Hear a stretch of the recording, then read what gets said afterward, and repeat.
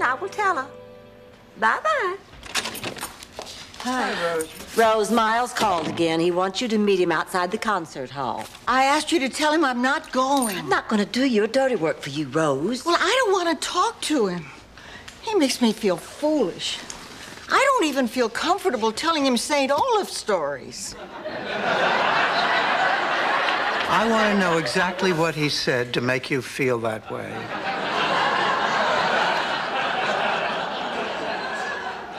Look, I'm not going out with him. You go, Blanche. What? Well, you like him. I know you do, so you go. What? I couldn't. Of course she couldn't. You stay out of this, darling. Well, why not? It's all over between us. He'll know that tonight. It's impossible. I feel like a... A backstabbing slut?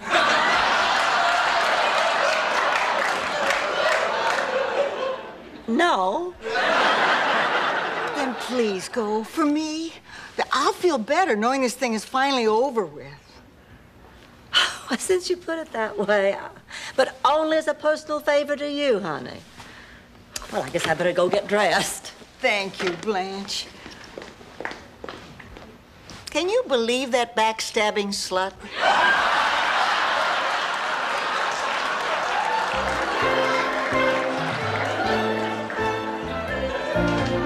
We couldn't pass a horse without Charlie saying, "Can I show you something in an Oxford?"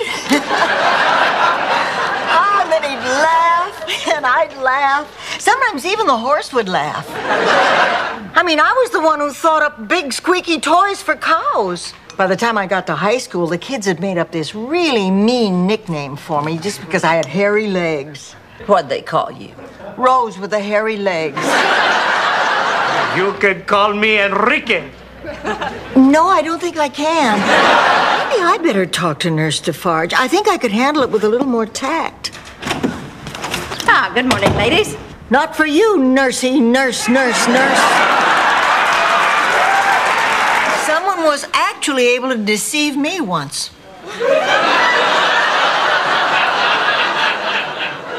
Do tell, Rose. St. Olaf's most famous OBMAG. What's that? Obstetrician magician. The amazing Shapiro. He delivered Bridget. But it was so confusing. It's a girl. Now it's a dove. Now it's a glass of milk. I don't know how he got her in that deck of cards.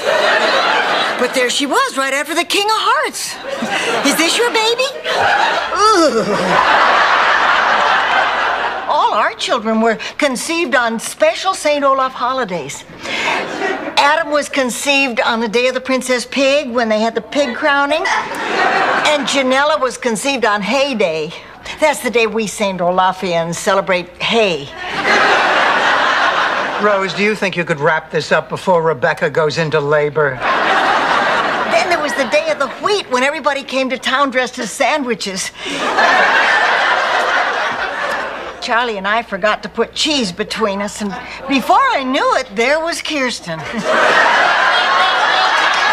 I was just having a conversation with two people over there, speculating on if you could have any two people in the world, living or dead, to your house for dinner, what would you eat?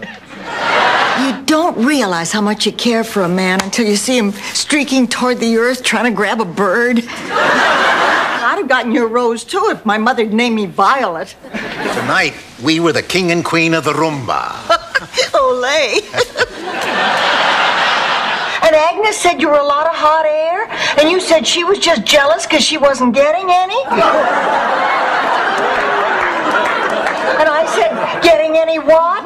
And you said rice pudding, Rose?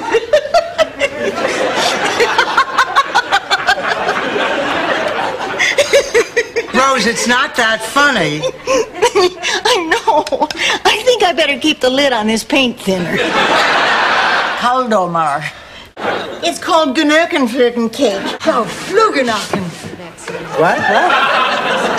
Stoflugenochen. It's Scandinavian for someone who docks his boat in a handicapped slip.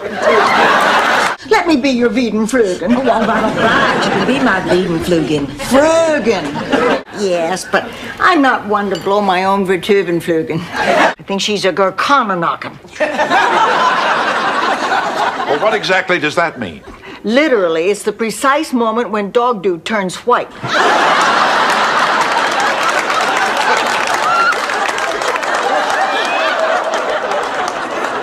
But in general, it refers to the kind of person you don't want to share your Hugenkoggles with. Rose, if you say one more of those stupid words, so help me out your Tubenburbles! Sure, I didn't flop around on the floor with my eyes bulging out, gasping for air. I haven't done that at a party in years. Please forgive me. It wasn't my fault. My cousins have been marrying each other for generations. I'm sorry. Get out of here. He had a theory. Even a trip to the bank can be exciting if you wear a ski mask.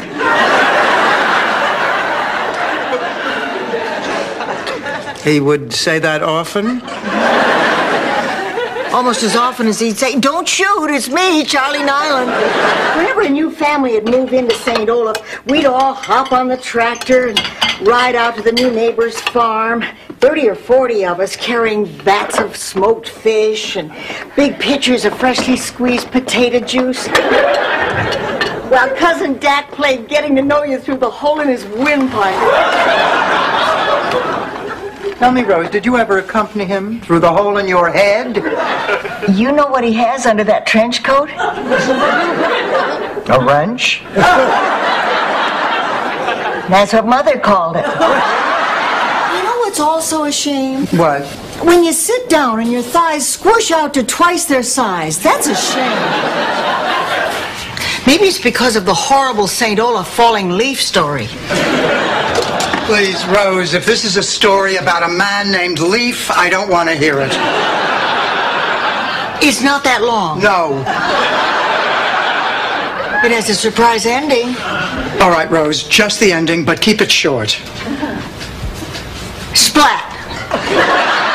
I've only been to one surprise party in my life, but I'll never forget it. It was for Grandma Nylund's 100th birthday.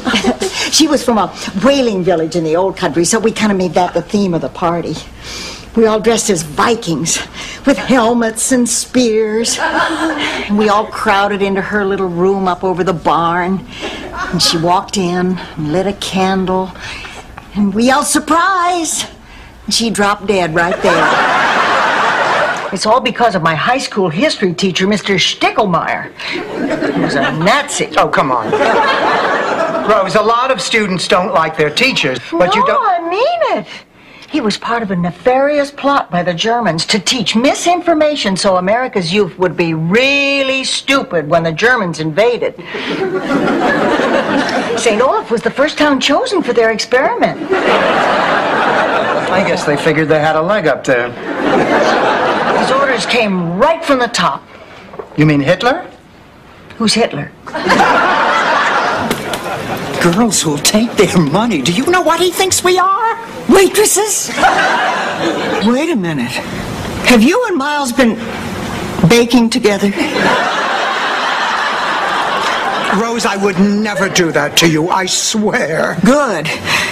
Because if I ever caught Miles with another woman in my kitchen, I'd...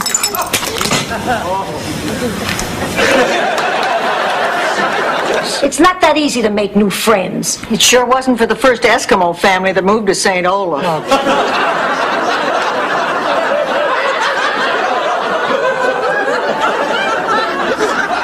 Especially after they sawed a hole and went salmon fishing in the middle of the local ice skating rink. And then there was the Halloween they gave all the kids whale blubber. And then there was the time they borrowed every ice tray in town to build an addition over their garage. What was the point, Rose? I guess after the baby came, they needed more room. The point of the story. Well, gradually they were able to make friends, and they ended up the most popular family in town. But only because they went out and met people. Isn't that right, Rose? No, it was because in the drought of '49, their house melted and kept the town from dehydrating. Of course, the only crime in St. Olaf was that more people didn't practice better oral hygiene. So most of the time they just sat around the jailhouse and took pictures of each other behind the bars in goofy poses. I don't know whether to paint all silver the horse who brought the news to St. Olaf that the British had no intention of coming. Or old Brisker, the horse who, because of a printing error on the ballot slips, was elected water commissioner for 6 months.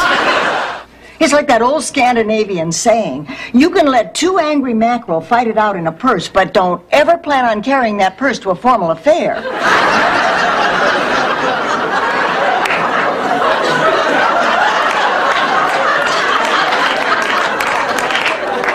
Well, it loses a little in the translation. Rose, do you have any idea how weird you are?